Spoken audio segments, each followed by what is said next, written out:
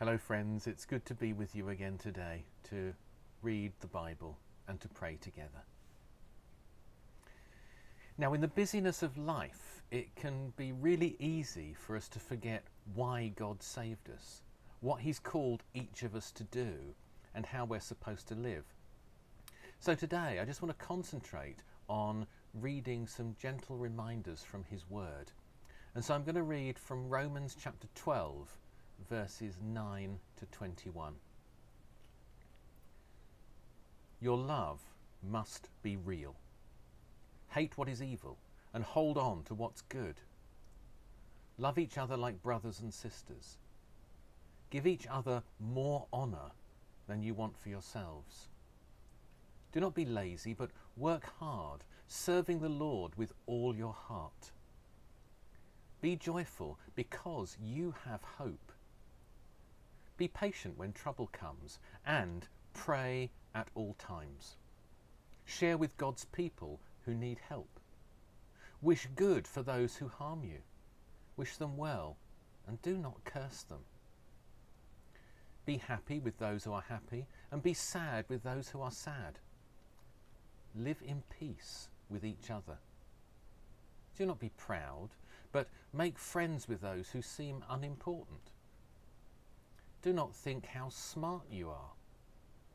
If someone does wrong to you, do not pay him back by doing wrong to him. Try to do what everyone thinks is right. Do your best to live in peace with everyone. Do not try to punish others when they wrong you, but wait for God to punish them with His anger. But you should do this: if your enemy is hungry, feed him.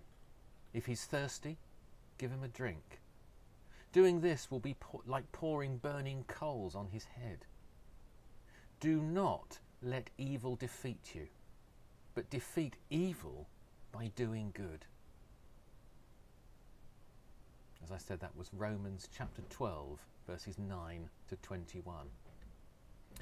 So why don't you just try starting each day by reading that passage, Romans 12, 9 to 21, to help you to keep focused on how God wants you to live. Let's pray. The special prayer for this week.